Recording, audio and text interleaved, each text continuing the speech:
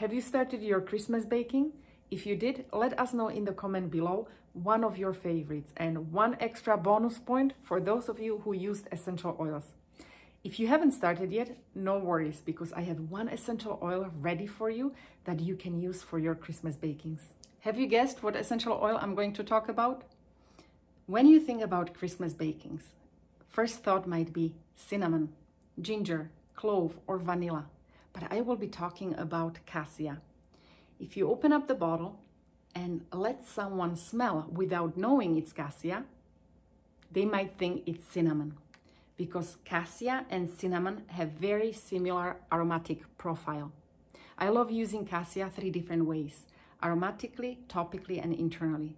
Aromatically, 1 drop in my diffuser, 3 drops of wild orange, and 1 drop of Douglas fir to create Christmas aroma through my household.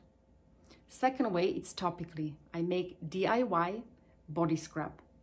I use sugar, almond oil, and cassia. I massage it in my skin and then I shower.